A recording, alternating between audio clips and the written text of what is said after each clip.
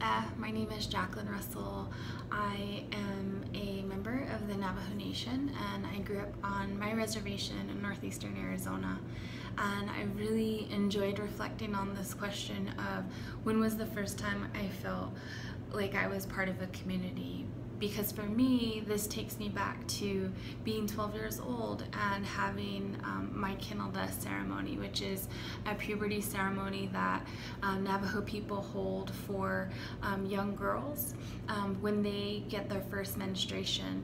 It's a 4-day ceremony and comes with a lot of responsibility on behalf of both the family but also the young girl, especially.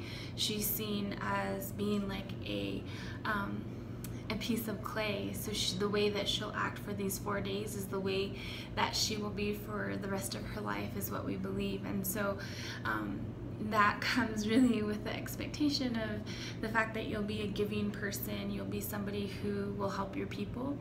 And so when I was 12, I was really excited about taking part in this ceremony. It's a lot of hard work. There's spiritual demands and tests, and there's also just a tremendous amount of physicality. You're running every day and challenging your body to go farther each time, and you really are really thinking about how you want the goodness of your life to unfold.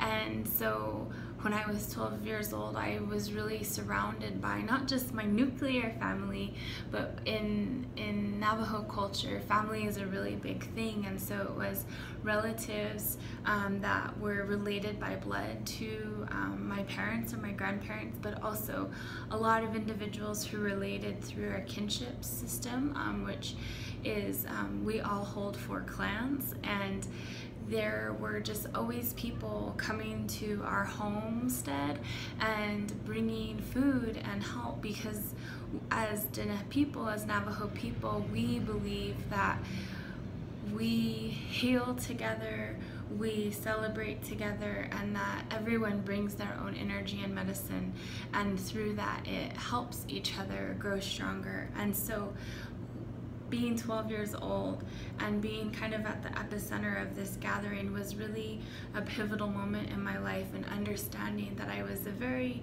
small, significant but small piece in this larger tapestry of community members that were bounded together through kinship.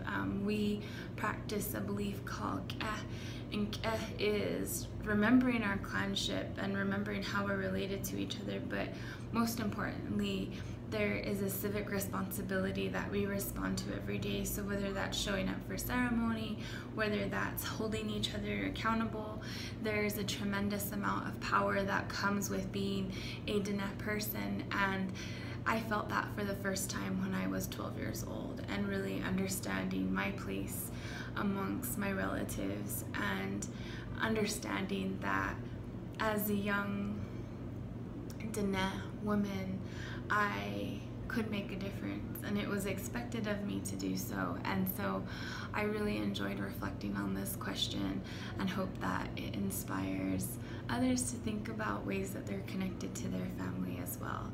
So yeah, thank you.